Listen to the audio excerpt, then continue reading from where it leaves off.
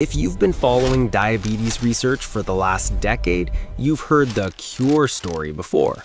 We've been promised artificial pancreases, stem cell implants, and miracle diets. And yet, for over 400 million people worldwide, the reality is still daily management, medication, and the constant looming threat of insulin dependence. But here's the thing, 2025 might actually look a little different. There's a new procedure moving through clinical trials right now that is flipping the script.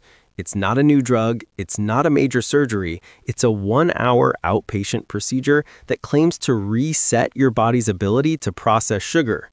And the early numbers, they are kinda wild. In a first-in-human study, 86% of patients were able to stop taking insulin entirely and stay off it for 2 years. So is this finally the remission we've been waiting for, or are we just seeing another flash-in-the-pan headline? Before we dive into the numbers, we need to talk about where type 2 diabetes actually comes from. For years, we've had a very pancreas-centric view of the disease. We thought the pancreas was just getting tired and failing to produce enough insulin. But recently, there's been a paradigm shift. Researchers are realizing the problem might not just be in the pancreas, it might be in your gut. Specifically, the duodenum. The duodenum is the first part of your small intestine, right after the stomach.